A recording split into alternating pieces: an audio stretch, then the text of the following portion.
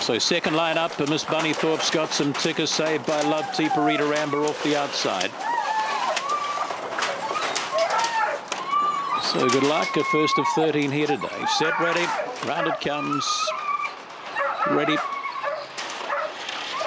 We're away. Idle G gets away fairly, bit of early speed with that uprider. There we go to Vegas Burst. They match motors, and behind is Miss Bunnythorpe round the outside of runners. So there is Saved by Love, got some ticker, and further back in transit, Botany Bevan dropping towards the tail. Corborn Hind on the corner inside Idle G. Vegas Burst stretches the outside. Vegas Burst, I'd say. Idle G, nothing in it. Home late, Saved by Love. Then we get back there to Botany Bev. They followed back there Corborn Hind. Back there was Tiparita Amber, and towards the tail of the field there would have been Miss Bunnythorpe. Didn't head out in the run to the wire.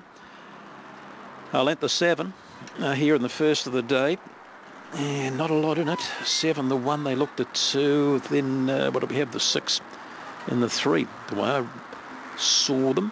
Here we go, up they come. In front the 1, 7 stretches, throws that neck out.